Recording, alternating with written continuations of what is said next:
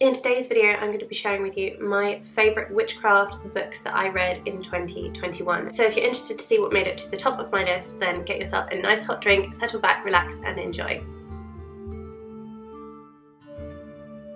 Hi everyone, welcome back to my channel. I hope that you are all well and safe and taking care of yourselves.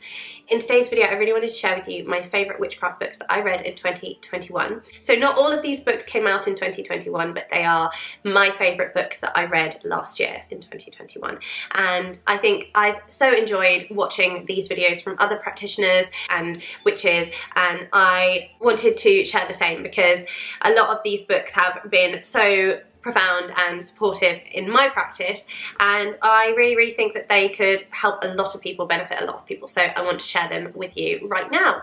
So a couple of these books I've mentioned already in a few other videos, and one of them specifically being a video around books about traditional witchcraft, and I loved filming that video. It was so helpful for me even just to be able to talk about each of the books and discuss like what I found helpful in each of the books, just for my processing as well.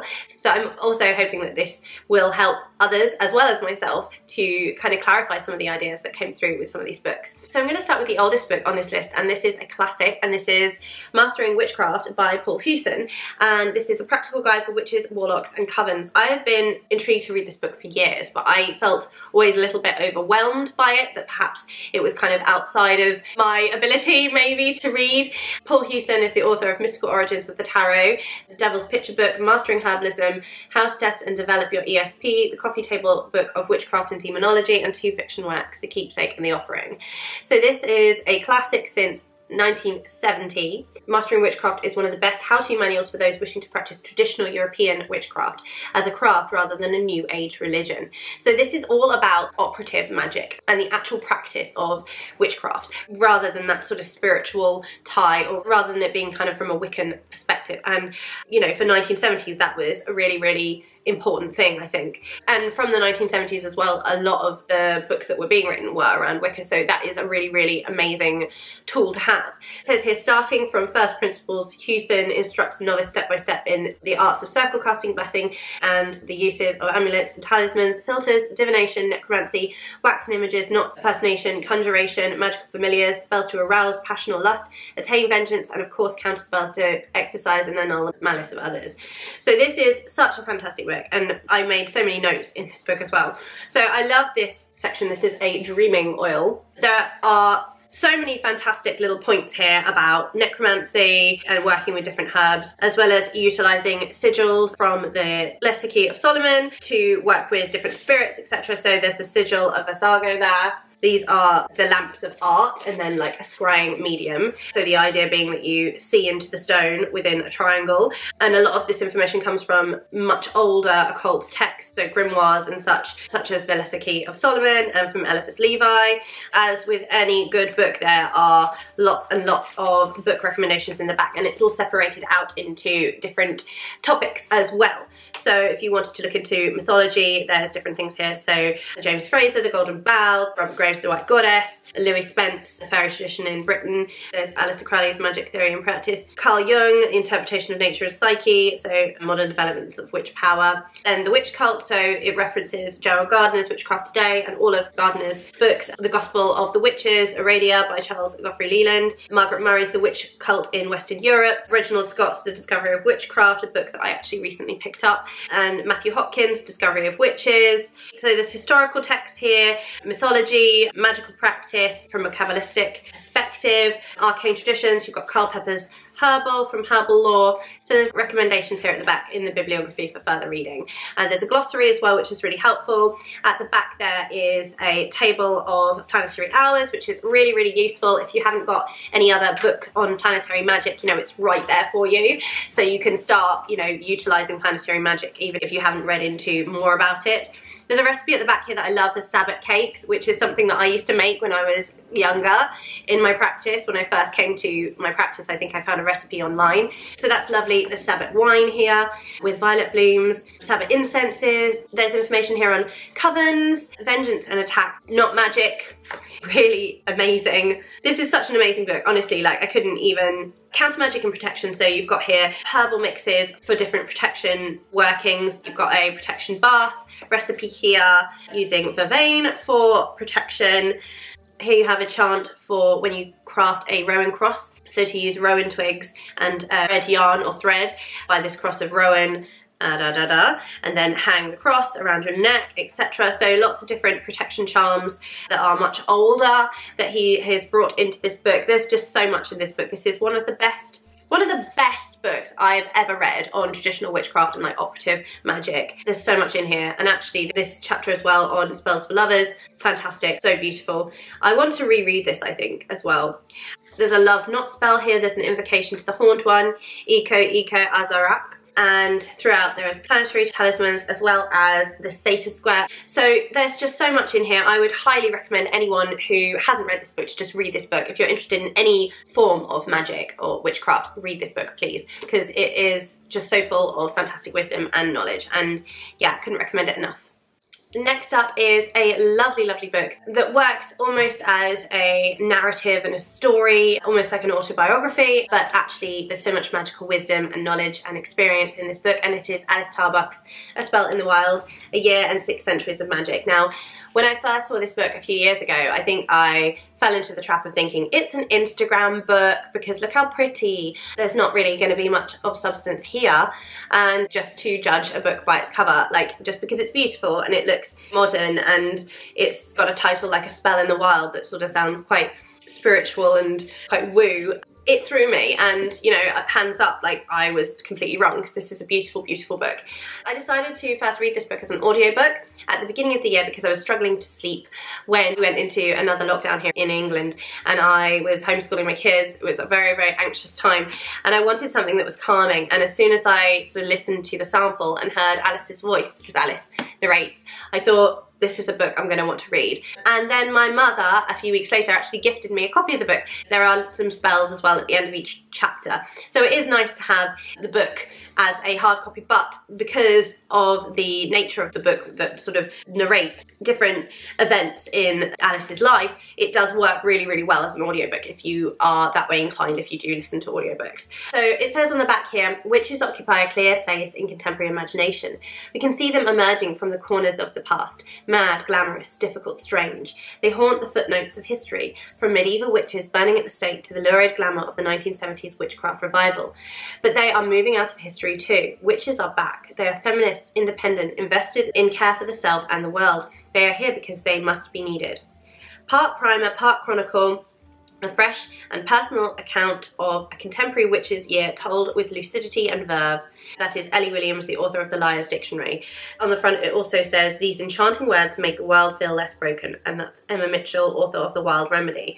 And this is A Year and 6 Centuries of Magic. So essentially this is a year in Alice's practice, but it goes into so much more depth than that because it talks about other points in Alice's life when magical things have occurred, and different memories, and working with different aspects of magic. And there's a section on sex magic, a section about the Caliac, there's a section about Scottish magic, and it is just a really, really beautiful way to learn a little bit more about magic if perhaps you're new to the craft and you're just sort of dabbling, or you are interested in it and you just want to hear a perspective. But also if you are a seasoned witch, this is a lovely book. It's a really lovely read. It reads almost like a novel. It's not hard at all to read or digest, but you're getting so much information and knowledge at the same time.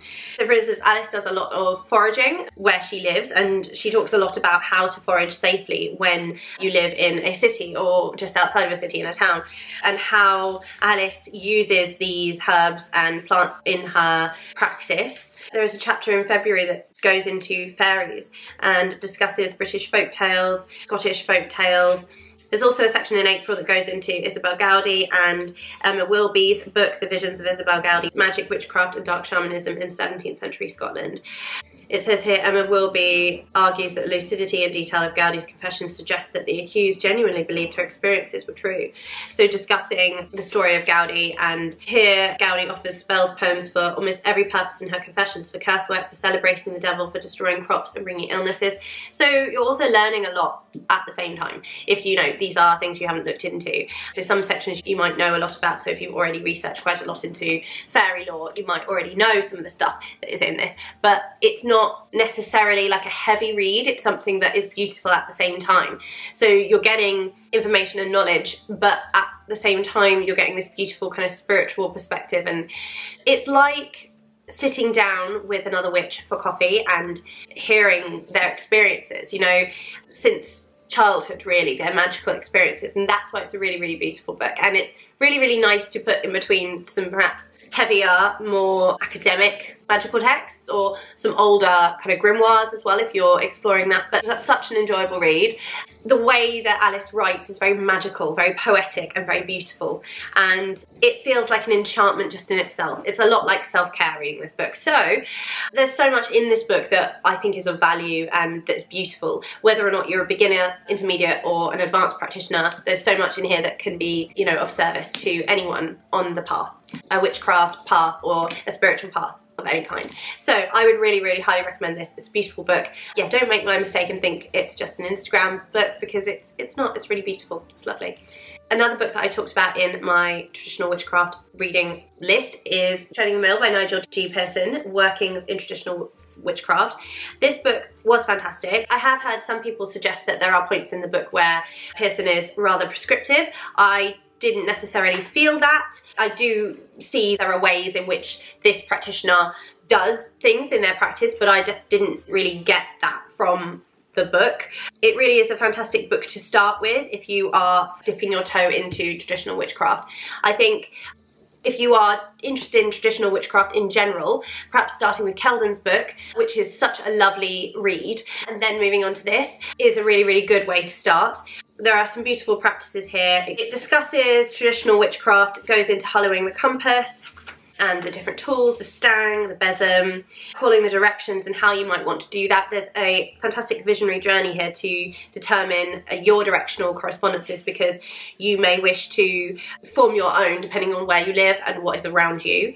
There's a compass hollowing, a version 1 and 2, and then chants as well that you can use. There's a section on wand crafting, which is lovely, so it literally goes into how you can craft a wand and different trees that you might wish to make a wand out of and what they are good for. Then a hollowing rite, which is essentially like a blessing or a consecration rite. Then there's a section on spell crafting, walk cunning and herbal magic, different protection charms for the home, on journeys, and each of these have lovely chants that are very evocative, feel very witchy and beautiful. So round the cauldron go, in the herbs of magic throw, elfwort, trefoil, goat's leaf, boar. So Ella compare, trefoil, goat's leaf is honeysuckle, and boar is elder. So in the pot, the magic for goatweed, St. John's wort, basil, graveyard dust, which is mullein or valerian, trice about it, go we must, elf leaf, so rosemary or lavender, dilly, dill, Juno's tears, vervain, driving off all mortal fears, witchbane, rowan, bat's wings, holly, deadman's bells, foxgloves, together bind a magic spell, thrice about the cauldron run, dance and be it done. So it's got this beautiful language with it as well, and I love here that beneath is listed all of the different herbs that are associated with their magical names. Then there's a spell for protection on a journey, which is just fantastic as well. Again, similar incantation spells and lotions and potions, simples, oils, anointing oils, protection oil, prosperity and abundance oil. Then a recipe for a divination salve here with wormwood oil, valerian oil, cinquefoil, cinnamon essential oil. I actually love cinnamon for astral oils.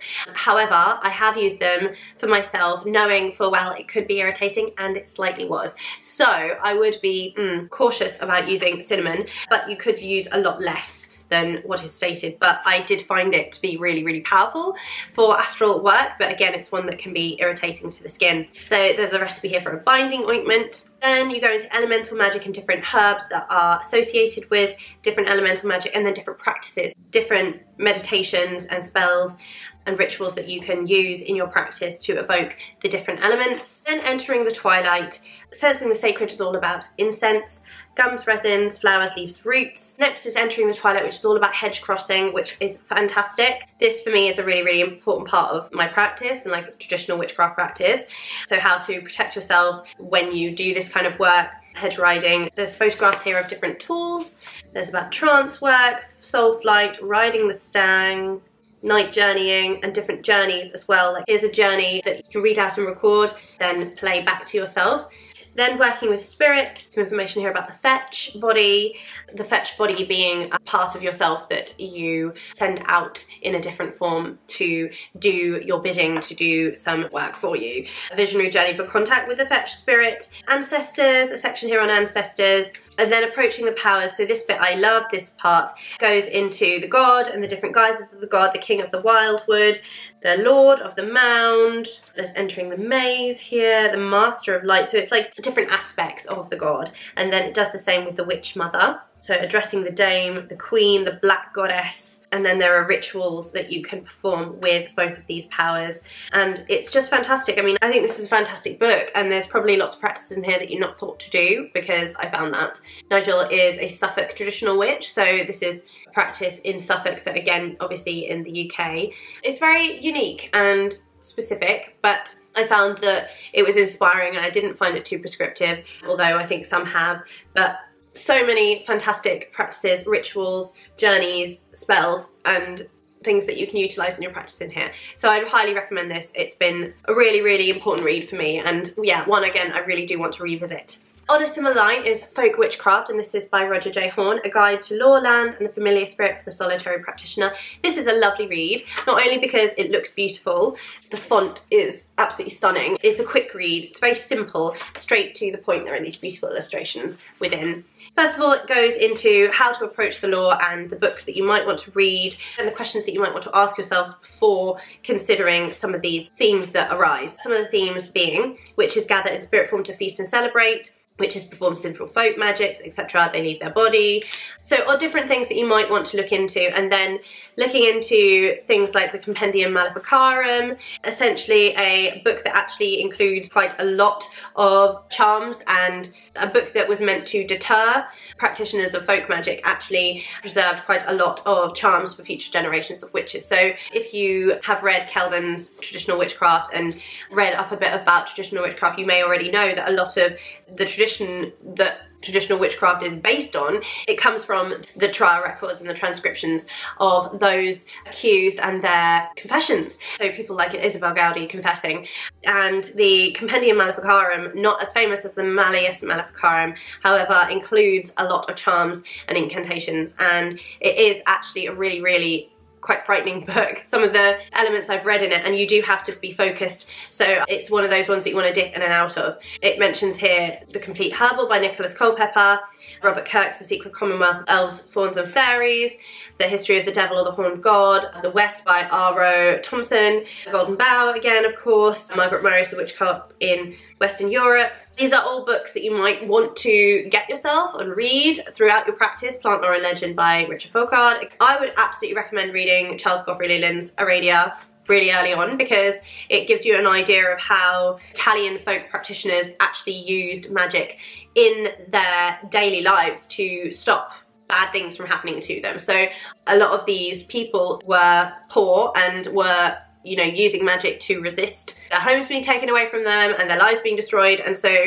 I think that that book is very poetic, very beautiful. There's a lot of charms, a lot of incantations to the goddess, to Diana. But yeah, absolutely, it has so much depth in it, and you can actually see where these people are coming from and the charms that they're using and why. And that's a really, really potent read. So he goes into a lot about that. I've gone on and on and on and on. But the rest of the book is very, very straight to the topic. So it goes into astral flight, working with ancestors, working with tree spirits, learning the land, getting to know the seasons and the tides of the land that you are on, working with plant spirits, shape-shifting, the laying of the ring or the circle, so the compass round, the sabbat, so the witch's sabbat, the famous sabbat that witches are to ride to in the middle of the night, spirit flight, conjuring spirits, fetishes and vessels, so vessels for spirits, little homes for them. Illustrations are so cute. And then a practice of calling to the old ones. I conjure thee, O great one known by the name of Aradia, teacher and guide of witches past, Aradia of the rue, Aradia of the water, wine and salt, Aradia of the people, Aradia of the sun and moon, Aradia the pilgrim, Aradia who flies above the trees, Aradia of the wind, come, O great one, and bless me with your presence.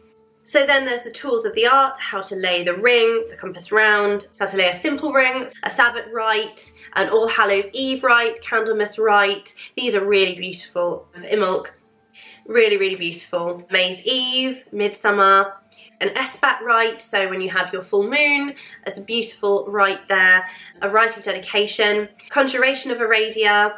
You've got some very, very old charms here. Poppet, the Saxon 9-herb charm here, mugwort, plantain, stune, nettle, chamomile, wagloo, apple, chervil, fennel. And now these 9 herbs have power against 9 spirits and against 9 poisons and against 9 infections. You have charmed sachets here. A charm here that you would use with your hands, and then you would speak the charm to return a baneful magic to the sender. So really, really simple charms. The evil eye, a braided charm, so not magic. Speak with the dead, a witch's ladder to manifest. You have planetary sigils here and some different talismans. A rowan red berry charm as a protection for the home. There's a section on cartomancy, and I know that this author has also written a fantastic book on cartomancy, which I would like to read as well. Theban script here, the magical alphabet at the back. And then this charm for removal, which I've seen in several other books before, which is the abracadabra, but here is abax acatabax. So it says here, among the many known charms for removing illness, reducing fever, banishing baneful spirits, and removing unwelcome influences, following written and spoken charms appear in many grimoires and folk magical texts. This incantation is written on a piece of parchment that is placed on the patient, each line dissolving slowly until it is no more.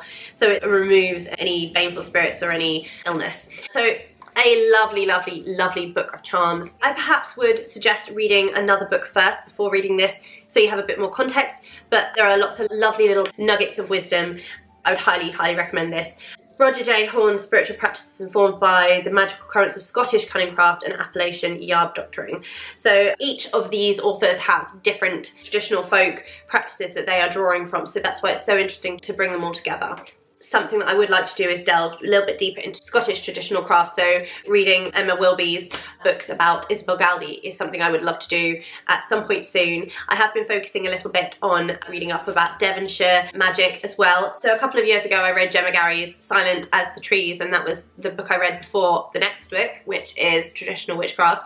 I would highly recommend Silent as the Trees for learning more about stories and tales of Devon and how charms were used and folklore and practices in that way. But Traditional Witchcraft, which is a Cornish book of ways, is more about how to use Cornish practices and Cornish stories in a tradition. So in a way it is similar to this book, that it outlines different practices, different rituals that you can take on in your practice to work in this way, but it is based on a Cornish tradition that Gemma has crafted herself through her studies and her knowledge and her practice. Whereas Silent as the Trees is much more about Devon and the charms, the stories, the lore, the magic that came out of Devon, rather than putting it into a practice. But there are overlaps, of course, as well, both being in the southwest, of England, and I'm very, very lucky that that's where I live. Now this book is fantastic. I would say if you are based in the United States and you want a traditional witchcraft practice, some of it might not be something you would want to bring into your practice, but I still think you should read it,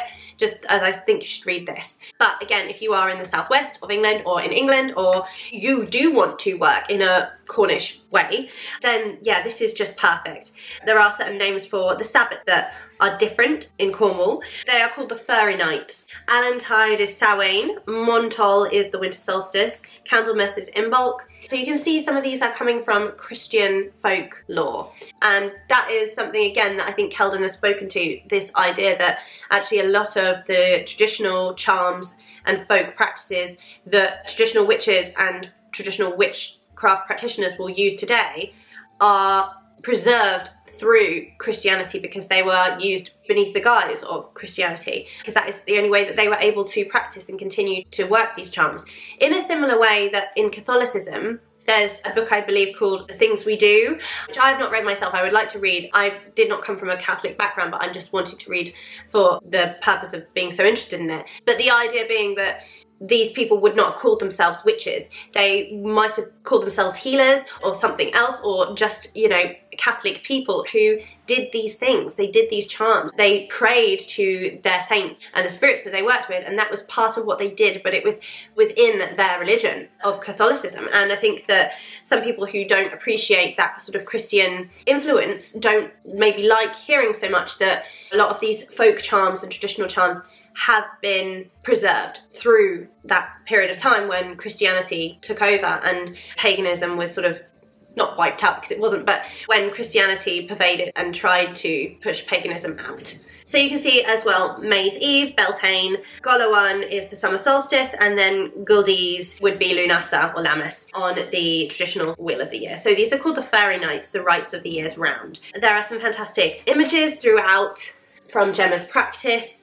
There is a preface here, and it kind of lays the groundwork and explains the practice. It discusses the devil within traditional witchcraft, because the devil, whilst, as I said, there is that Christian element that runs through some of these practices, the devil in traditional witchcraft is not associated with the Christian devil. It is associated with the wild huntsman, the green man, the booker, and also Odin. So essentially, it's not anything to do with that Christian idea of what the devil is or what Satan is. It's very different.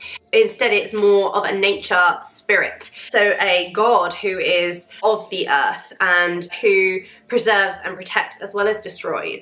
Understanding the distinction between that is quite hard, I think, for a lot of people to get their head around. Quite early on, discussed are the abracadabra charm on parchment paper as a protection charm, the satyr square, again written on parchment. I actually have a satyr square as a protection amulet in our house. Then it goes into some famous witches from Cornwall and healers.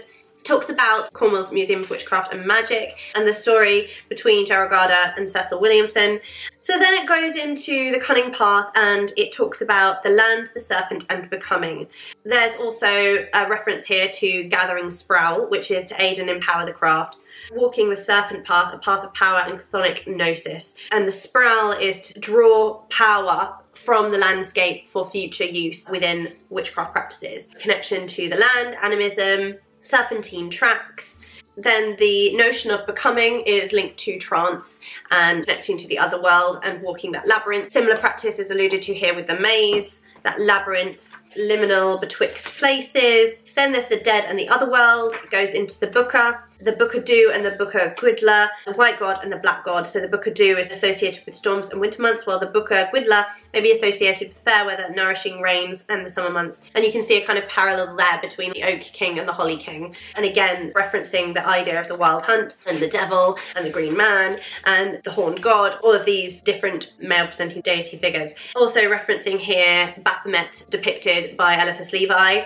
So then places of power, fuggy holes, holy wells, sacred stones, passing through sacred stones for protection and healing, tools of the craft. I think this is something that is in all of the books. So drums, sweeping tools, stones, wind roarers, necklaces, cunning altar, labyrinth, and then it goes into the practice of the witch's compass, the round of the wise.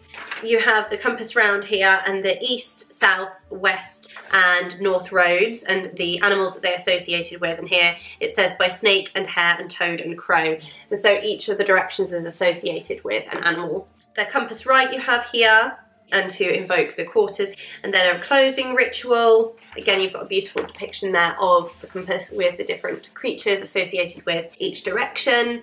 So again, you can see how the elements are similar between the books, but there are different associations also with these. Then you have planetary associations. Then it goes into my favourite part, which is planetary oils and powders and herb blends that you can create yourself and how to work with them.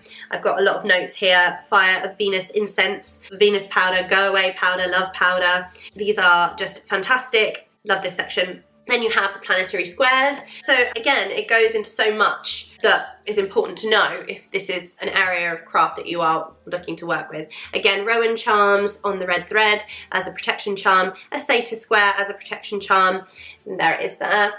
A lot of these books, as you can see, repeat the same charms, but they are almost applied in different ways, performed in different ways, and there's a different tradition within each, which is lovely. So there's a blackthorn charm here, 8 blackthorn spikes, counter curses, lifting ill influence, the horseshoe charm, which so many people have horseshoes in their homes. I've noticed this over the years. The abracadabra charm, again, thwart charming, and this in a sense is a form of kind of sympathetic magic in that the idea is that you pass the charm on. There are some fantastic images throughout of Gemma practicing. Love knots, again similar to what we have seen in this book. There are some similar kinds of workings. The house doll, again, is sort of like a fetish or a vessel, a spirit vessel, something for a spirit to live in.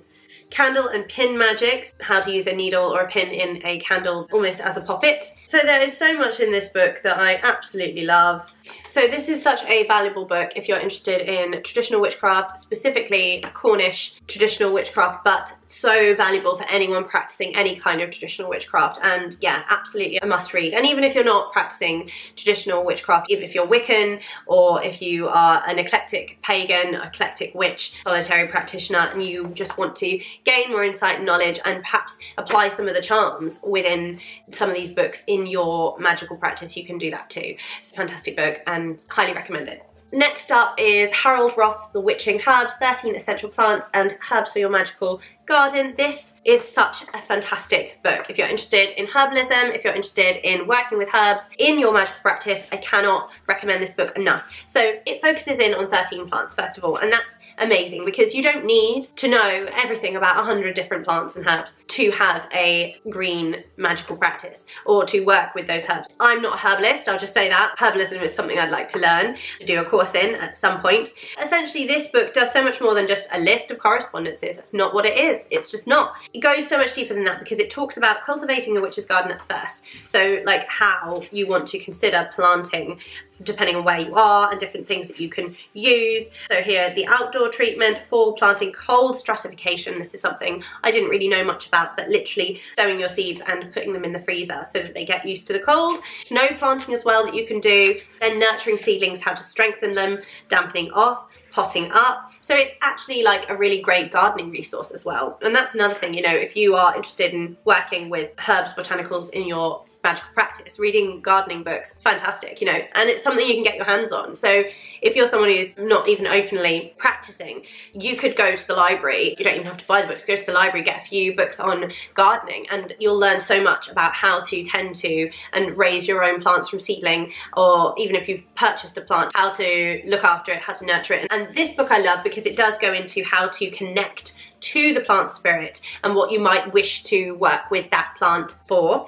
So the herbs that Harold focuses on in this book are poppy, clary sage, yarrow, rue, hyssop, vervain, mugwort, my favourite, wormwood, thorn apple, wild tobacco, henbane, belladonna, and mandrake. So there are some toxic plants in this. There are some beautiful illustrations, of course.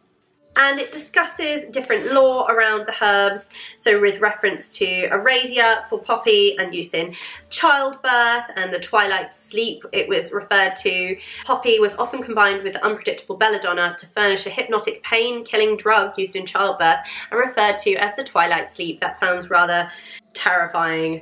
Ooh. So there is a lot here. Then some interesting recipes that you may not want to use. So here, a pricey cocktail. Thomas Sydenham's 1669 recipe for laudanum contained the following ingredients: a pound of sherry wine, 2 ounces of opium, 1 ounce of saffron, 1 ounce of powder of cinnamon, 1 ounce of powder of cloves. Saffron greatly potentiates opiates and so can make them even more dangerous. I do wonder if real saffron was used in this recipe, however, given its cost, today 1 ounce costs about $140. So this is a cocktail you would not want to use. There is so much here to go into. Would love to read it again as well. I think I'd like to read all of these books again, to be honest with you. So then clary sage, a tincture, yarrow, the tale of the werewolf, because yarrow is fantastic for shape-shifting and glamour magic, associated with Mercury for that trickster kind of spirit. Then you have rue, which of course is a very, very popular witch's plant, making 4 thieves vinegar, rue sanctification powder and hexing powder, hyssop as an asperger, and it's mentioned within the Bible, so Psalm 51 verse 7, purge me with hyssop till I am pure, wash me till I am whiter than snow. And the idea here that this is a different form of hyssop. So the hyssop in the Hebrew Bible is Origanum suricum, which is biblical hyssop, whereas the hyssop that is now most familiar is the Hyssopus officinalis, is camphorous and cold, so talks about the different properties and elemental associations. Harold Roth also refers a lot to how the plants were described by Nicholas Culpeper in terms of their planetary associations, etc., and whether they were dry, hot, those kinds of aspects.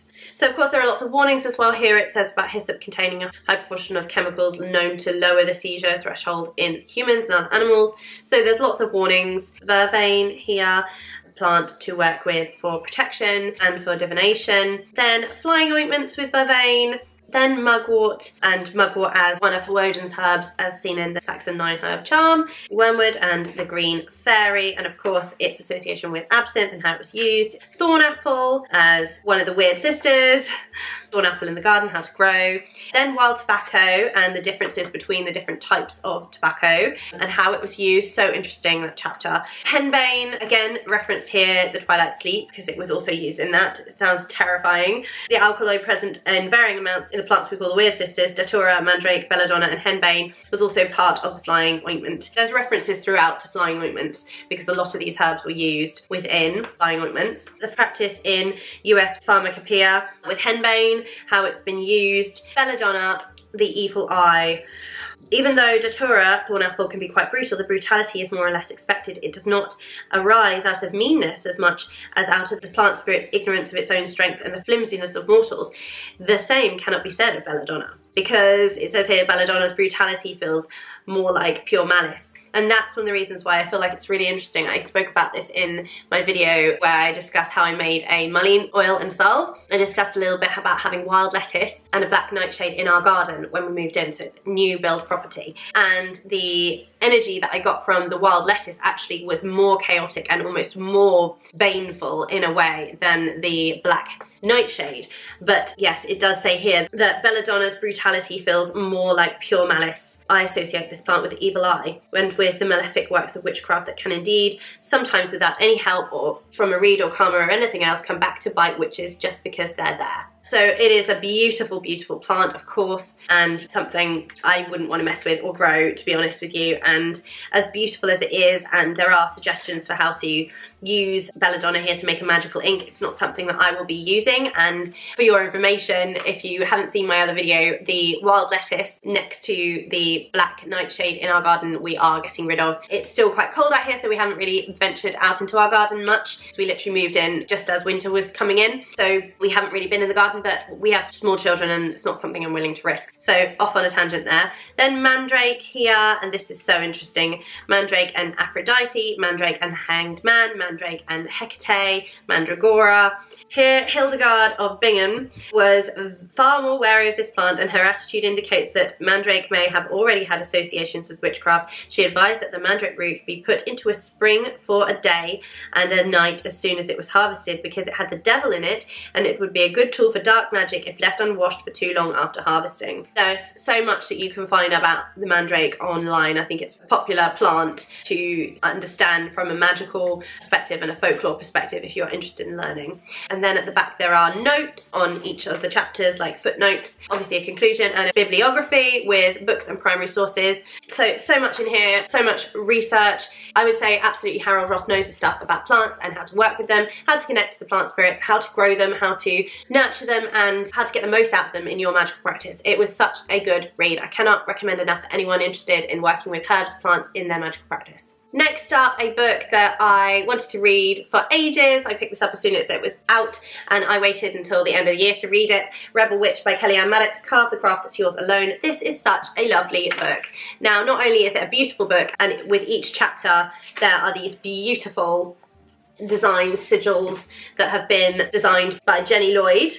as well as the front cover. There are opportunities to write it, opportunities to journal, and to try out practices in the book. This is a great book for beginners, it really, really is. But there's so much more than that as well, and I think it's a nice way to revisit certain things and a nice way to kind of get you out of a rut. If you are someone who has been practicing magic and witchcraft for a long time and you want to revisit some basics but also get the perspective of Kellyanne. If you're watching me, you probably have watched Kellyanne Maddox on YouTube before, and her channel is fantastic, a wealth of knowledge, so much incredible information, experience, practices and ideas come from Kellyanne Maddox, and the general ethos of the book Rebel Witch, it is summed up in that, you know, it's yours. This is your practice and you make it what it is for you. And that is such an amazing way to approach witchcraft, because it's not prescriptive and because you can make magic out of anything, you know. Rebel Witch does not seek to tell you what to do. Its aim is to spark inspiration and encourage you to create a truly authentic practice that reflects your unique experiences, tastes and personalities. Kellyanne speaks to that, you know, to moments when she's felt that she didn't need to cleanse the space, or moments when she's wanted to construct rituals and so she's written them out, and moments of spontaneous rituals. And there's just so many nuggets of wisdom. Even if you are not a beginner witch and you know all the information about the Sabbats, etc., and you know how to do a lot of the practices that Kellyanne speaks to, it's still a lovely book because it prompts you to think about things. It prompts you to journal things that you might not have thought about before. I mean, you might have an idea of what you like doing and what you don't like doing in your practice and what your focus is, but there might be other things that you've not really thought about why you don't like doing them. And there are points in this book where you're sort of prompted to consider those things, and there's no pressure to decide either way. Just the act of journaling some of these things is really important. And I think when it comes to things like ethics as well, that is something I think is really, really important for witches to understand about themselves. And I think it is a growing and evolving thing, but just journaling about it every so often is really, really supportive, and this is a beautiful book for that. So it helps you to explore so many areas of your practice in this way. The chapters are really, really short, so there are about 22 chapters, I think. There is a fantastic reading list at the end. I think you could work through this book really slowly throughout a year perhaps, and if you are new to witchcraft, fantastic book to start with, because not only does it give you that basic information, it doesn't just give you a list of spells and like, oh, another table of correspondences. It encourages you to get your hands dirty, to get to know the stones, crystals, herbs, plants, connect with the spirits, connect with the deities, understand what your paradigm is. An invitation to become a witch on your own terms. It's not telling you how to witch, it's giving you the tools and some of the knowledge that you need. It's giving you that blueprint and an opportunity to decide what being a witch is for you, and why this book is so, so valuable, not only for beginners but for intermediate and advanced practitioners as well. You may not get so much from the sections about the Sabbats, but you might get a lot from journaling some of these things. So for instance, considering when you can put sacred days into your own wheel of the year. So perhaps you only celebrate the cross-quarter days, perhaps you only celebrate the equinoxes and the solstices, but there might be other celebrations in and around that you can use and put into your own wheel of the year, so that you construct a calendar for yourself. It's a really, really beautiful book, and there's lots and lots in here that made me go, oh, that's such a lovely idea. I love the way that Kellyanne suggests that. It's so magical, and to, you know, use some of Kellyanne's phraseologies, you know, it makes you fizzy. Like, this book is so special and magical, and I cannot recommend it enough. I think probably I would recommend it more for beginners, but I still would recommend it for intermediate and advanced level practitioners as well. So much value in this book. Fantastic, fantastic book, and I cannot wait to read more from Kellyanne. And if you have never seen Kellyanne's channel, please go over and watch. Not only is there so much information and so much value there, Kellyanne's just lovely, and she's so artistic and creative and bubbly, and it's just a joy and a pleasure to watch Kellyanne. And she comes from a very authentic place as well, you know, really going into her own experiences and how that shaped her craft as well. So much value, fantastic book, love it. And the final book I absolutely loved, it was The Witch's Path by Thorn Mooney, and this is Advancing Your Craft at Every Level. Now this book, again, so incredible for figuring out things about your practice that are important and vital for you, and ways in which you can practice, ways in which that perhaps your practice has become stagnant and why. And there are journaling prompts throughout that can help you to understand and figure out these aspects and how to shift up practices.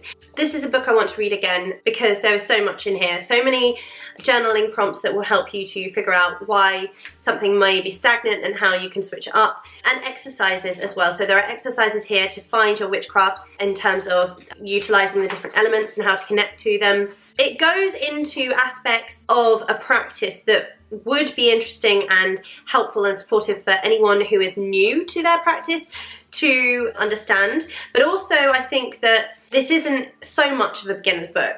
I think if you are a beginner, start with this and then you could read something like this. Perhaps if you've been practicing for a little bit of time, this is a better book to read because it's advancing your craft at every level. So it's sort of when you get to a point, you might not even feel static, like you're static or like there's stagnancy. You're asking the questions, what does it mean to be devoted? So why on earth do people do it? Why on earth would a witch who perhaps should only be concerned with controlling their world through magic choose to be devoted? So it's asking you these questions. And the beginning does give fantastic context as well, which is really, really important. But I probably wouldn't advise someone who's brand new to a witchcraft practice to read this, but I still think that they'd get a lot from it. But I think that if they did read it first, they'd probably want to come back to it a few years down the line or maybe a year down the line. So it goes into what is witchcraft, sacred space, devotions, so working with deities. There are exercises here, there's the journaling prompts, ritual and magic, personal practice and building your own personal practice,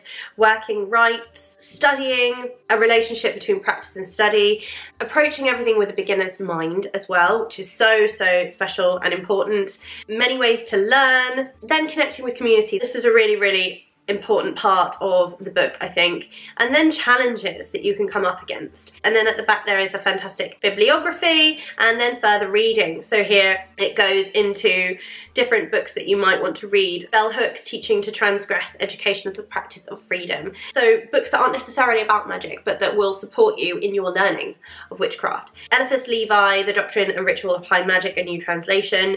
Laura O'Brien, A Practical Guide to Pagan Priesthood, Community Leadership and Vocation. Laura O'Brien runs the Irish Pagan School, and I have done several courses with Laura O'Brien about the Morrigans specifically, and their work is fantastic. And at the back there's this lovely section for notes as well. It's not so big, so you probably do want to journal, but I think maybe this is for like if you want to just jot some notes down as you're reading, or perhaps if you haven't managed to pick up a journal to go with the book and you want to just start straight away because you started reading it and you have to just get some stuff out on paper. This book makes you think, it prompts you to think, and it will engage you in your craft. It will make you excited about your practice again if you are not already. It's quite a slim book, very easy to work through, but again I think it's something that you could work through slowly. I have read the whole book cover to cover, but now what I intend to do is go back through and actually use the journaling prompts. So that is something that I would like to do with this book next. I'm absolutely thrilled with this book, and all of these books are absolutely fantastic books. I'm so glad I read them. I cannot recommend them enough. I know some of them are more specific than others, but hopefully there's something here that you may wish to take forward and read for yourself for your practice. So I hope that this has been interesting for you. If you have read some of these books or you have anything to comment or ask any questions, then please leave it in the comments box below. I'd love to hear from you. I'd also love to hear about your favourite witchcraft and magic books of 2021. Do leave them in the comments box below. I love to receive recommendations, so please do that. If you did enjoy the video, please do click the thumbs up button, give the video a like, and share it with anyone who is also interested in witchcraft, magic, spirituality and tarot and divination. If you'd like to support the channel a little bit further, I have an Instagram page and a TikTok that I will leave on screen and in the description box below, so you can click through and see what I'm doing over there. I also have a buy me a coffee page if you would like to donate a little bit to buy me a coffee to show your appreciation for everything I share here on the channel. Also, if you've been watching my channel and enjoying and you've not yet subscribed, please do subscribe, and while you're subscribing, don't forget to hit that little bell notification because that's how YouTube is going to let you know when I create and upload videos just like this. So with all of that said, thank you again so much for joining me. I hope that you stay well and safe, and I look forward to seeing you again in another video really soon. Take care. Bye.